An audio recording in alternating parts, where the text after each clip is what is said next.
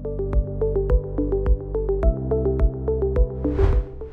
guys, so doing this video with FareHarbor GA4 Setup because there's a lot of people who do not have this ready. They're trying to get help with FareHarbor, and of course they're backdated because they've got a ton of clients to service. So I want to do this video to cover some of the important points about getting your Google Analytics 4 set up, what you have to do if you want to connect it to Google Ads, what you have to do, and just a couple of scenarios you might run into. So first up, if you go into Google Analytics, and well, right now it's May 8th, 2023, so we still have some time.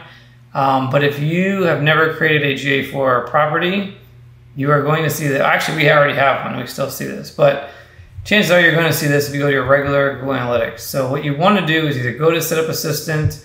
If you see this kind of a prompt, you might see a prompt up here in the top right corner. And if you don't, you can just click down here, like not where I'm at, but click on the admin section, like so.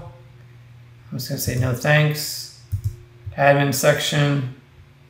And then you're gonna see under the middle section, property, GA4 Setup Assistant, which is basically what it was trying to prompt you to do before anyway. We already have one, but you just wanna go to, it'll be like set up or create a GA4 property. And that's basically what you're going to do. It wants you to import any of your tracking. Just go ahead and import that stuff. I can't do it because this account already has one, but I'm going to show you what to do after you have one. So let's just say you went to this little wizard, you created your setup. Next thing you want to do is kind of mess around with the settings for the new property. So what you want to do is under your account, I can't really show it to you on camera. You're just going to basically click on your name of your company, and then underneath all website data, you should see your GA4 property. So hopefully all this will be blurred out for my tech team or my video team. I'm just going to click on that GA4 property. So once you're inside the property, now this one has not been integrated with the FareHarbor dashboard. We're going to do that. It was just created. We're just collecting data for a little while now. So I'm a little bit behind on this one. This is our tour company, rental company. So I'm going to go ahead and just click on the admin settings at the bottom left here. And then I've done some of these settings already, but I'll show you what we did. So what you're going to do is basically go to a couple places. One, property settings. Make sure your time zone is reflected properly here. And then we're going to click on data settings, data collection. And then you're going to make sure this little guy is turned on. Google Signals Collections is basically going to help when pixels go away. If you're not sure what that means, it just means when tracking changes, this is going to help Google optimize a little bit better. I mean, it's not like the definition you get in a dictionary, but think of it that way. And then also data retention. You'll want to use like the max here, which is basically how long are they going to keep data in your account. So we're going with the maximum. What else I want to mention here? Attribution settings should be fine. We did the max the max dates, but that's already the default. So I think that might have changed recently. And linking to Google Ads, we'll talk a little about that in a minute, but you could link to a Google Ads account right here. Basically what you're going to want to do is, it won't say this, it'll just say link. You're going to click on link, and you're going to basically, it's going to show you the Google Ads accounts that you have linked up with your email. If you're doing this, you're not logging into the same email that has your Google Ads account, you might not see it, so you're going to have to make sure you are, or make yourself a user with the email that has access to analytics. You're going to also have to be an admin of both Google Ads and Google Analytics for the two things to link. Okay, that's a big pain in the butt thing that it makes you're wondering why you can't connect it, and sometimes you can't figure that out. You have to be an admin for both. Okie dokie. So we'll move out of here, and then we'll go to I'll just click back again, and we'll look at data streams. So data streams is basically kind of like what properties used to be for the old analytics. Like there was 3 levels, now there's 2. Did I say property? I meant to say view, sorry. The third one was view, and data streams is kind of like the view. So right now I'm going to this data stream, which is our website, or the one we have, and you're going to see this measurement ID. You're going to want to copy this measurement ID. This is what you have to give to FareHarbor, or plug into your FareHarbor dashboard, which will show you in a minute. But before we do that, let's just take a look at some of the settings you want to adjust here. So a couple of things. For manage connected tags, we've got our connected tag to our regular Google Analytics. You may or may not have connected the two when you created your new property. You may not have even had another property before, being a regular Universal Analytics. If you do, you want to connect them just so the data can carry over. Hopefully that gets blurred out too, as far as my editing team configures when they're doing the blurring out of things. Then we want to go to configure tag settings. And you're going to see this little option to show all. So we want to do that. So a couple of things are, number one, for configure your domains, you want to make sure if you have secondary websites that you also want to track. Some of you guys have multiple websites and you want all the data to be together in one property because you've only got one FareHarbor, but you're maybe buying multiple domains. Then add those other websites here as a condition. Now, if you don't have multiple websites or you still want to see those multiple websites separately in their own analytics account, then don't do that, okay? So if you don't know what that means, you have one website, just skip what everything I just said. The other thing is list unwanted referrals. This is really important. FareHarbor tells you this, but you want to add FareHarbor.com as a referral exclusion. That just means that when somebody goes to one of their embed widgets and they book, a lot of times, and this will still happen to a degree, FareHarbor, it looks like FareHarbor was the source of that traffic. Well, they're not. They're your booking embed on the website, but because of the way they do things, you can send traffic from organic, from email, from SEO, from PPC, whatever, and sometimes it shows up as it came from FareHarbor. So when we exclude FareHarbor as being a referral, then Google Analytics will attribute that traffic back to the source before it got to FareHarbor. So if somebody went from an ad to your website, which had the FareHarbor booking widget, they open up the widget, they book, sometimes it might show FareHarbor. Well, it'll skip that and just show the previous, an ad. It'll show Google Ads or whatever as the source referrals. We also add our own domain there just in case there's some weird stuff with subdomains or different versions of domains that are sending traffic, redirects, things like that. So it's good to have both of these things in there as exclusions, and that way you're not counting yourself or FareHarbor as a referral exclusion. Another thing that could be helpful, not so much applicable for FareHarbor, but if you got you take PayPal as the payment method or whatever, you could add PayPal.com as an exclusion or anything like that. So anything where you feel like it's not the source of an actual transaction or shouldn't get credit as like a referral because it's just like a redirect from your website to a payment gateway and back or something like that, you just probably want to add that here, okay? That was total nerd stuff right there. Give me 1 second here. Okay, so one other thing, it's very optional. If you know your IP address and you don't want to count yourself as being like a visitor, you could put your IP address right here, and then it would basically exclude you from being part of the data that it's aggregating. So let's just say you're on your website all the time, you spend a lot of time there, you visit a whole bunch of pages, and you do it often. You don't want to be counted as a user and skew all your numbers. So you can add your IP address here or the range of IP addresses, whatever you have. There's some other options here for if you've got a range of IP addresses. Again, total nerd stuff. If you don't know what we're talking about, probably you can just ignore it. Okay, so we've configured most of what we need to do on our side from the GA4 side. Now again, you may want to come back and make sure things look good after FareHarbor has this in your dashboard, but you still need to add the new tracking code to the website. So if you're so first of all, FareHarbor manages your website. Just tell them you need to add to your website. You're gonna have to give them this measurement ID, so we'll just copy this right now, and then we'll show you what an email might look like to send them this information to add to your dashboard. And you can just add, hey, by the way, add it to my website too. If you have to do it yourself, or you have a website person or agency or whatever, they should know how to do this, okay? If you have to do it yourself, you could use Google Tag Manager if you're already doing it. We won't get into that too much in this video. Otherwise, you can just add some code to your existing Google tag. If you look down here at the very bottom of this page, it says View Tag Instructions. And so you can see, if you're gonna install it manually, this is the tag, and it would go in the head section of your website. So that's all you really need to do. If you're using Tag Manager, you can click here to learn more. So hopefully, if you're not on your own. If you are, kind of sucks, but that's what it is. If you're using a GoDaddy website, yeah, they give you a space for analytics. I think they have a GA4 integration now. If they don't yet, that means it kind of sucks because you can't really add a lot of code to GoDaddy websites. So hopefully that's not you. All right, and then once we have that installed, or we have your webmaster doing it, or I just showed you how to get the instructions, add the tag to whatever your website is, or email FareHarbor.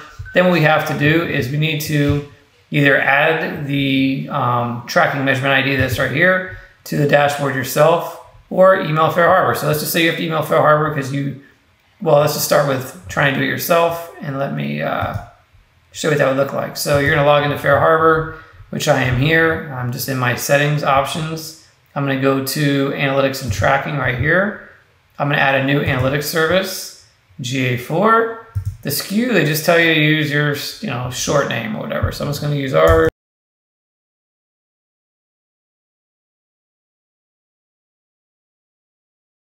Okay, and then this is where I paste that ID. And there's this little option right here. And if you have your booking dashboard or your embeds or whatever for FareHarbor on multiple websites like affiliates or whatever, you might want to check this, or sorry, you might not want to check this. You probably wouldn't want to check this if let's just say leave it alone, I guess, by default, and then talk to them if you think you need to add it. Basically, it has to do with sending data from other websites that are not the same ones as analytics property to analytics. So again, probably just leave it alone. Hit create analytics service like so, and we got it. So now this should be added to our dashboard. Now, if you don't see that option for whatever reason, you just email FareHarbor. Hey, FH support team or FareHarbor, whatever, can you please implement our GA4 property into the dashboard, please? Again, if they manage your website, you could also say, and also integrate it on our website, right? Something to that effect. I don't have to type this out for you, guys are smart people, but you want to include that property ID. So, paste that in there, and then I would just tell them, once it is completed, because you'll want to confirm they did it and they did it correctly. How would you know they did it and they did it correctly? Because when you go back to your analytics setup here, and you go to your, let's just say home page, and assuming you have bookings that have happened online, you'll be able to get an idea. Let me go to reports. Okay, and you would see like total revenue is more than 0. First of all, you'll see users and stuff. This means it's on the website. So we just installed ours now. So we have 0 revenue being reported or tracked. We just have traffic data. So there's 2 things you want to make sure of. If number 1, it's integrated correctly on your website, you should start seeing users and things like that. If it's implemented correctly in FareHarbor, you should start seeing revenue, assuming that you've gotten online bookings in the recent past. Okay, so this will take some time to do. So if you get installed right now, like I just did, I'm not going to see data till probably tomorrow. Okay, it might be data from today, but analytics has their own kind of lag time. So I wouldn't be looking between now and tomorrow to know if we've gotten, bookings that have happened and revenue reported here. Again, if we get a booking, the first booking we get from this point forward is tomorrow morning, then I'm going to wait, to the end of that day or 24 hours from that point. So you want to wait till it's around, up to 24 hours after the booking happened when the tag has been installed. So kind of weird there. The point is, don't assume that it works just because you asked FareHarbor to implement it. No offense, FareHarbor, but nobody's perfect and better to be safe than sorry. So hope this has been helpful. A little bit of a walkthrough on how to do it. Oh, and actually one last thing. Last part is if you're using Google Ads, I will show you how to import the transactions if you're running ads. Okie dokie. So we are inside the Google Ads account. You should not be able to see our stuff up here. Hopefully my video team did a great job. Not that there's anything crazy here. Our ads are paused right now anyway. But what you're going to do is log into your Google Ads account. You're going to click on Tools and Settings.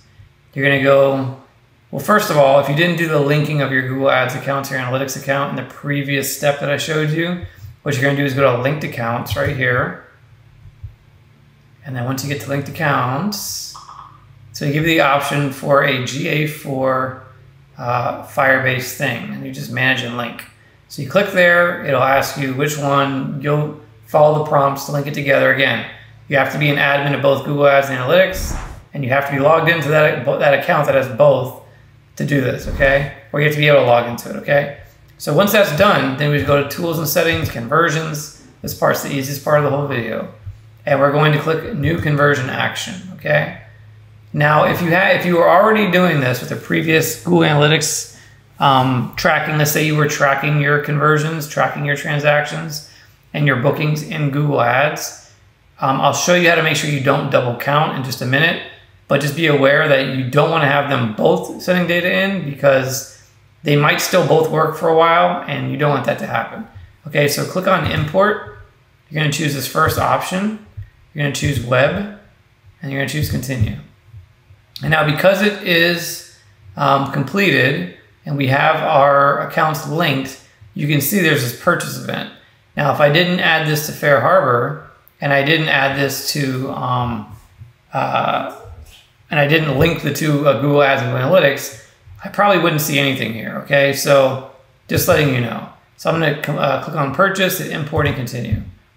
And then from there, we got some settings we'll take a look at. Well, after we say done, we'll go back to that new transaction. So you can see right here, this is the old one. It's called transactions.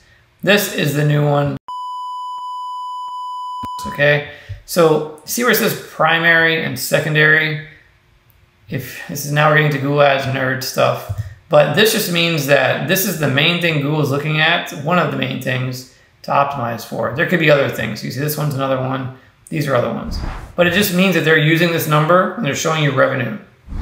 Because it says secondary, Google can see it, they will report it, but it's not going to show up in your conversion value columns in Google Ads. So if they both said primary, they would both show up, meaning if we had revenue here plus revenue here, they'd be both counted. Let's say we made $1,000 and it's the same $1,000, it's the same bookings. They're being counted twice. You're going to show $2,000 in revenue when you only made $1,000.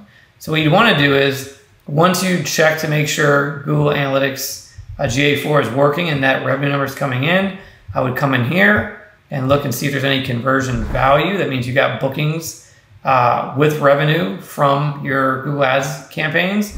And once you start seeing that number looks accurate to you, then you can just go in here and switch this from secondary. I'm just clicking on it, clicking on the name, hit edit. I would change this to primary right here. I'm not going to do that right yet. Actually, I will do it because I know that we're going to be fine. Okay, hit done. And then I would do the inverse for the old transaction or the old conversion right here. Transactions, I would change this one from being primary to being secondary. And you might ask, why wouldn't you just remove it? Why? Because this is a great fallback point to make sure you're comparing things. Now, it will be for the first, as long as they're reporting, right, until July 1st. But if I need to like compare the two, I can compare the two just to make sure for the next month and a half while we have both, like the numbers seem to line up a bit. Okay, that's the only reason why. Eventually, it will be worthless because it won't even report data anymore. But for right now, that's what we'll do. If you're watching this after July 1st, you don't have to worry about this part. This should just be your primary action because you won't have anything else in GA in analytics to use anymore. So this is really only a process you would use up until July 1st, 2023. So anyway, hope this has been helpful. Thanks for watching. Take care and God bless.